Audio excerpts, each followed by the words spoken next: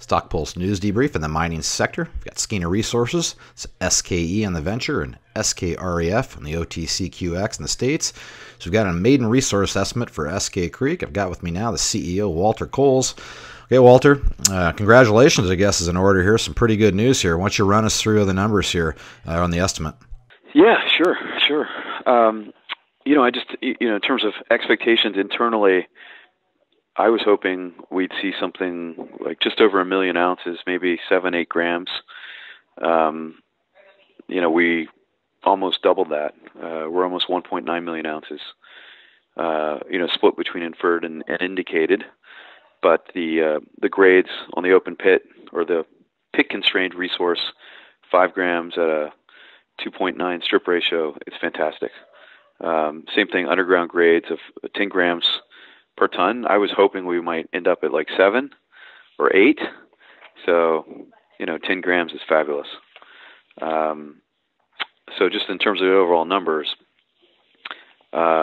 really happy with how it turned out. And also, let me add something else. I didn't know what these numbers would be until about a week ago, because just the way, I guess, the modeling works, not until you get all the data in and everything set up, and then you press a button and you get the output. So, really didn't we had some hopes, but we really didn't know what we were going to end up with till almost last week. Quite the news to be sitting on for a week. Knowing we know now, what are the next steps here?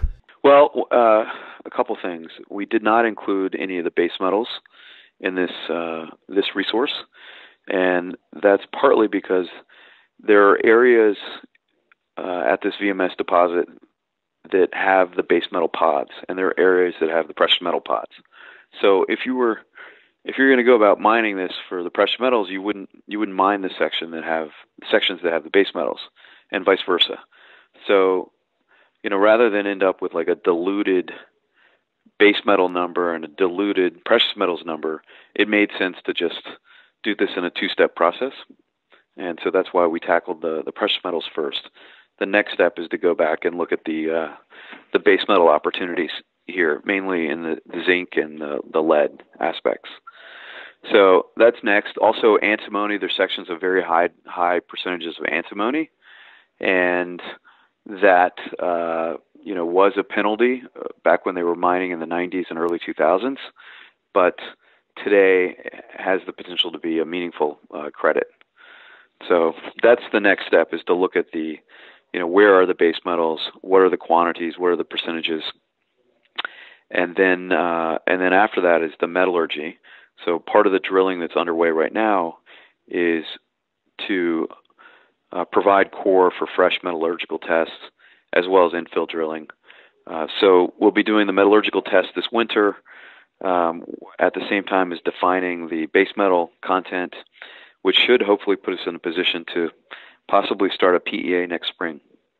And this is an amazing project, and that it feels like we'll be able to move it ahead pretty fast.